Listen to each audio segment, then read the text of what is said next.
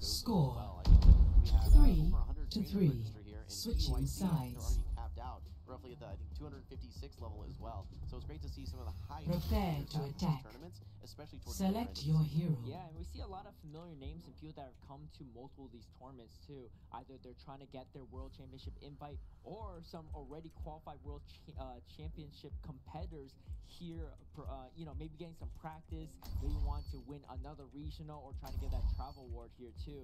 And just really cool to see trainers come back and back to tournaments. And I feel like even though there hasn't been a lot of changes in the movesets, there's still been a lot of changes in the meta. I mean, meta champ just dropping in usage, we talked about this before, it's just constantly dropping in usage, and nothing's really changed in the meta for it to drop besides just different play styles and team compositions that players are coming up with. Yeah, without a doubt. We were seeing a lot of teams that even had 2 flyers early on in places like Baltimore. And it's interesting to your point, a lot of people do just want to continue getting that practice so they make sure they have a read on the meta going into Yokohama. When we take a look, like